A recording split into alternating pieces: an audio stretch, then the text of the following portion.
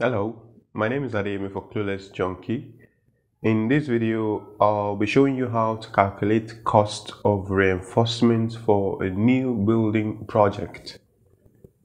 If you're new to this channel, please hit the subscribe button and join. I will be happy to have you.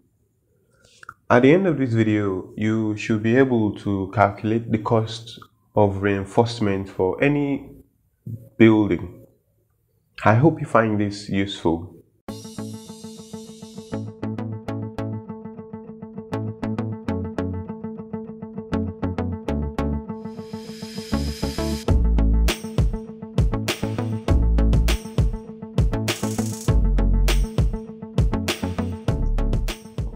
Let's jump right into it.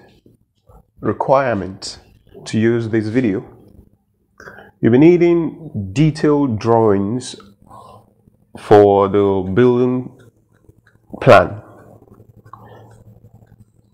floor plans and engineering drawings. That's structural drawings with details for the footings and foundation, that is. Now this is my sample floor plan. This is what I'll be referencing, what I'll be using for this particular video. And then you'll be needing a pen and paper to write and jot down the values, or an Excel spreadsheet if it's available. But if it isn't, you'll be needing a calculator. That's to add up the values for the estimated reinforcement and such. And so that's it about the requirement for using the video. And then next thing, we'll talk about the procedure. Firstly, we're doing calculations for the substructure, and these are the parts beneath the ground, under the ground. Now we're talking about column footing meshes, and then we'll calculate for column starter rebars, and then the footing rebars and starters for the foundation walls. Then we'll do for the ground floor beam and the staircase starter rebars. And that's about it for the substructural part of the calculation we'll be doing.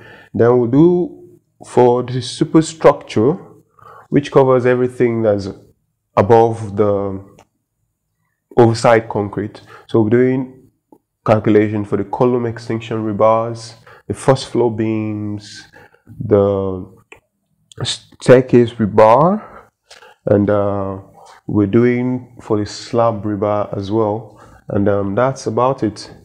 So moving on, we're going to start with the first part, which is the substructural part of the floor plan. And then we're going to come up with this list on the piece of paper and specify the type of rebars: Y20, Y16, Y12, Y10, and then a remark space for taking notes. And the first item is column footing meshes. And for my floor plan here, I'm using a very basic square floor plan, so it's easy to comprehend. I have the footing details clearly shown. If you don't have this, it means you do not have a structural drawing. You definitely need a structural drawing to work. So from the details provided in the structural drawings, I'm going to get the unit length of mesh and then add the values up and then sum it up. That gives me the length of one unit, and the number of units in the mesh, counting the mesh, is 16. And then there is a total of 4 meshes on the floor plan. So 4 times 16 gives 64 pieces. And then from the 64 pieces, how many lengths can be gotten from a regular length of iron? And the average length of steel rod is 12 meters. So we're going to divide 12 meters by 1.8, and that gives us 6.6. So that's roughly 6 units. The 0.6 becomes an off cut. So one length of a steel rod gives 6 units of mesh rebar. Remember, we need 16 units to do just one mesh, and there is 4 meshes, which is 64 units. So we divide 64 by 6, and that gives us roughly 11 units of Y16. We're going to be using Y16 iron for the column footing mesh, and then from the Y16 now we're going to get in 1.2 meter off cut and 4.8 meter off cut. The second item, column starter rebars.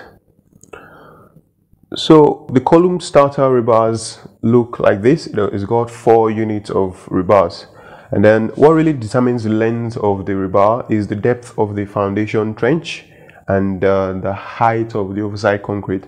Well, these measurements are usually specified in the structural drawing, so all you need to do is reference the structural drawings and get these values added up. So we're going to add in the 2.7 plus 0.3 meters, and that gives us the 3 meter up there, and that's the unit length of the column rebars. Average length of steel rod is 12 meter, and then if we divide 12 meter by 3 meter, which is the length of a rebar for the starter column, that gives us 4 units. So 4 units, where we have 4 units of column footings. So if 4 units equals to 1, will give us 1 length. If 1 column is 1 length of steel rod, so 4 similar columns will require 4 lengths of steel rod. So we can come here to the list and then put the 4 under the Y20. So for column ties, we need to deduce what the length of each tie is. From the structural drawing, we can make reference and get the details for the column ties. So add all sides and the hook, and that gives us 0.8 meter. So how many starter column ties do we have here? We've got about 9 for each column, and there are 4 columns on the floor plan. So we'll do 9 times 4, that gives 36. And so divide 12 meter by 0.8, which is the length of each column tie. That gives us 16 pieces. So 36 divided by 15 gives 2.4 length. So that's roughly 3 lengths of Y10 for the ties for the column starter rebars. And then there's going to be 7.2 meter off cut from the Y10. Moving on to the third item, footing rebars and starters. So the footing rebars, these are for the foundation wall trenches.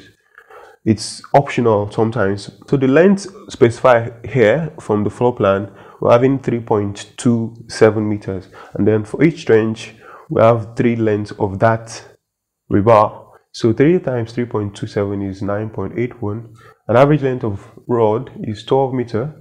So we divide that, and that gives us 4 lengths of Y12, and then there is an off cut, which is 2.19 meter. There's 4 off cuts of Y12 iron. After we're done with that, then we'll do for the chairs what's going to suspend the rebars.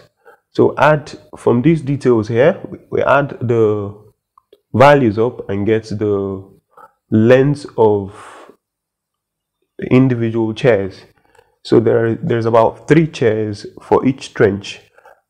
Each trench becomes 1.24 times 3, and that's 3.72 meter. So for all the 4 trenches, we would multiply the 3.72 by 4, and that gives us 14.88 meter. And 14.88 meter is roughly like a length. Since we have an off cut, Y10 off cut from Y10 2, we can put 1 length there, and then where it's not enough, we use the off cut.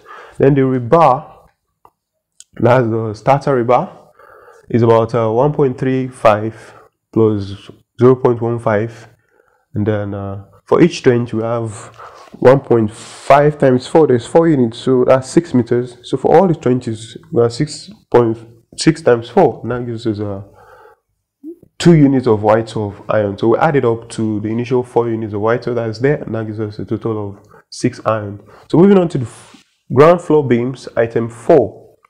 For the ground floor beams, the floor plan shows that the beams are the same length. So we do the beam main bars and we add the values up, which is 100 for the anchorage, and then 4.92, and then plus another anchorage. So there are 5 bars in each beam. It is showed clearly in the section for the beam stirrup. And then there are 4 beams, so 4 times 5 equals 20. unit of 5.12 meter bar. And then one length of 12 meter rod gives 2 units of 5.12 meters with offcuts. And then 10 lengths of 12 meter rods will give us 20 units of 5.12 meter.